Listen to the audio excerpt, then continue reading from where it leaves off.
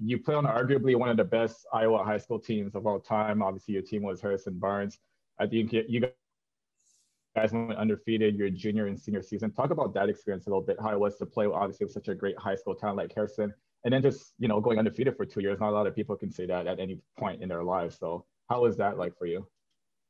It was crazy, man, because I was such an under the radar guy. I didn't really develop till I was like a junior in high school anyway. So I didn't play varsity till my junior year. So I always give my coach shit because they didn't go undefeated. They didn't go undefeated those previous 2 years. And then once I joined varsity, I didn't lose. So it was definitely me. It was definitely me and not Harrison. But it was so much fun, man. We just some of my favorite basketball memories just going into those small high school Iowa arenas and having it sold out and people wanting to take selfies with us. We're just high school kids. It was really cool. We were rock stars there in Iowa, and there's been a lot of good teams that come through the state of Iowa, and to be the best is pretty special. I think just having two guys like me and Harrison, don't let D-Rock, don't let Tucker talk you into Waukee being better than us. Because no, I said arguably. Go ahead.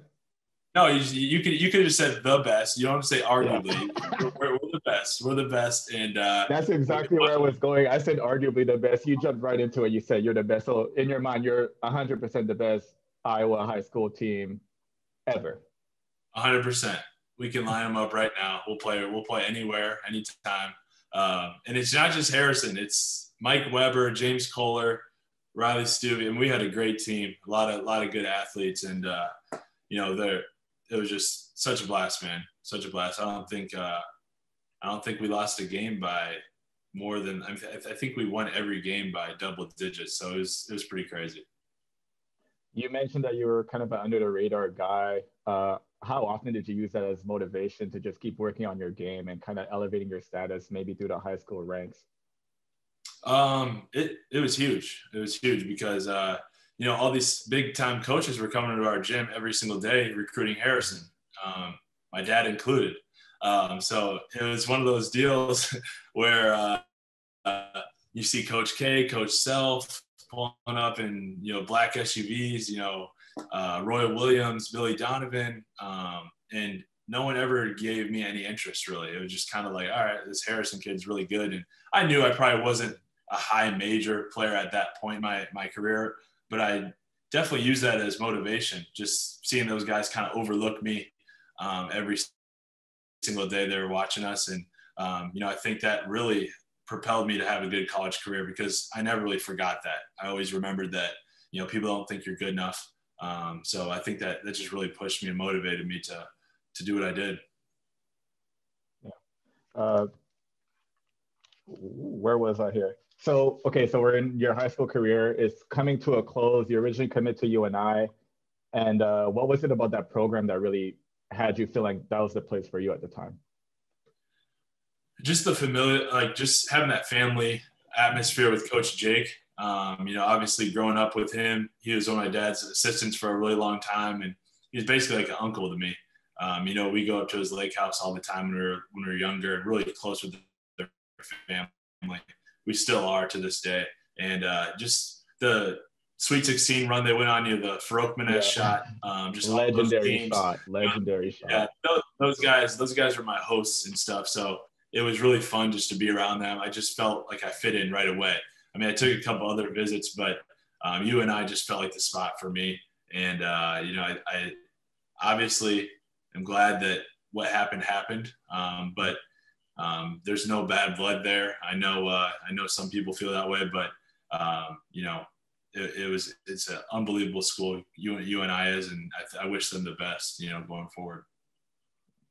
And that's what I want to talk to you about a little bit as well. You mentioned obviously like how familiar things were for you. Your father had coached there. Coach Jake was still there, and he was the one that was recruiting you. All of a sudden, Coach Matt gets to see you gig, and he's like, "Doug, I want you to come with me." How difficult was it for you to talk to UNI and let them know, look, I want to go with my father to Creighton, as opposed to holding up my end of the deal and being a Panther? Yeah, it was the toughest phone call of my life, to be honest. And I was trying to make my dad make the call. I was too scared to call Jake. I was way too scared. I think I gave it I sat there for like 2 hours just prepping for what I was going to say. And I'm not going to lie, I probably told this to people before, but that night I was actually like senior week in high school. So I was at like a friend's house down the road. We're through like a high school party, doing what high school kids do. And my dad calls me and is like, "Hey, you gotta get home." I'm like, "No, it's not my curfew yet. I'm staying here." He said, "No, you have to come home." Right. I'm like, what did I do? Did he find some, so I went home and I could just tell right away that something was going on. And, he told me the news that he talked with Rass, Creighton's AD. And we kind of just decided that night that we were going to do it. And then next step, called Coach Jake. And he was actually very understanding, and that's why I respect him so much. That's why he's still family to us. He took it really well. And I think if his sons wanted to play for him someday, that's what he would do, as well as, grant them that eligibility. And, it was a really class move by him, first class move. Before we get into the start of your Creighton career, let's talk about this year's team a little bit. Obviously, you're a former Blue Jay. You're now a Blue Jay fan. Your father's still coaching there, Coach Mack, one of the greatest Creighton coaches in history already. And he just keeps moving. I think only Coach Almond is the only guy he needs to catch at this point. So now that you're a fan, how do you feel about this year's team? What have you seen from them that kind of gives you hopes for them moving forward? I just think they're so tough down the stretch. I think they definitely give us a little anxiety sometimes in these games, because it seems like they're in control of them, and then some weird stuff happens, but they're finishing them. So that's all that matters, is the win. You know that, and you know how hard it is to win in this league, especially on the road. And I really like the team, man, with Marcus and Mitch's leadership. And then I think my favorite player right now is Damian 100%. Jefferson. I just love the way he plays. He's kind of a glue guy in a way, like you and Grant were for us. Just his toughness, his energy, and it just always seems like he makes the right play. And you got to give the staff so much credit for developing him and how much better he's gotten through the years. And then obviously Denzel being able to shoot from anywhere. I mean, they're deep, man. Christian, Ryan, Sharif, the way he's pressuring.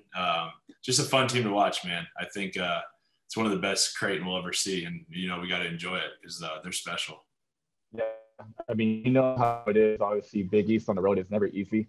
We went 16-0 at home our senior year, but we lost 4 games in the Big East on the road. So it's tough for sure. The 2 games that they struggled at against UConn on the road and Providence this past Saturday, right? Was it on the road as well? So you give up one layup on one end, and then Christian has the dunk on the other end to win the game. So I have high hopes for this team too. Yeah. I see him going really far. I see him finally doing what we couldn't do with our group of guys, making it past the first weekend and having a Sweet 16, Elite 8 kind of bid. How far do you think they will go? What's your opinion on how far they could go this year?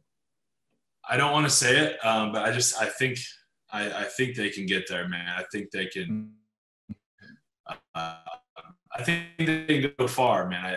I don't want to say Sweet 16 or Elite 8. I don't want to jinx anything, but this team is built for that, because with our teams, we just weren't the best defensively at the end of the day. I think we relied on getting hot from the 3-point line and scoring, and they're finding ways to win without scoring or shooting the ball well. So I think that's the sign of a really good team, and a team that can go far is a team that doesn't have to rely on hitting, 15, 20 threes to win the game. They can have some off shooting nights, and they can still, find a way to win down in crunch time because they're so good defensively and forcing turnovers. And I think that's the big difference between, our teams and their teams.